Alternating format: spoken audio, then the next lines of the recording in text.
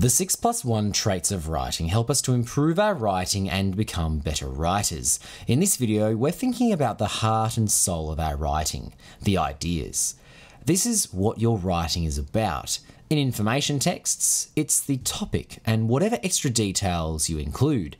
In a persuasive piece, it's your point of view or contention, along with your supporting arguments. And in narratives, it's the story and your story's message.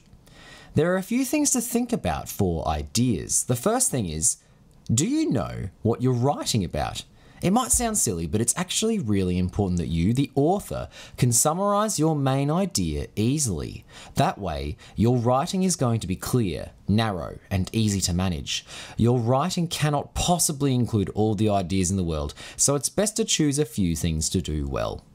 You should include information about things that are important. When writing a narrative, you don't need to have pages and pages explaining what each character looks like, especially if you then don't elaborate on other more important things like their feelings, and if the events of your story aren't going to be given the place of priority that they deserve. It's hard to read writing that goes off topic and rambles, which is why your supporting details need to be relevant and accurate. Don't make things up when writing information pieces, and make sure that what you're including is on topic. And finally, you need to step into the shoes of your reader.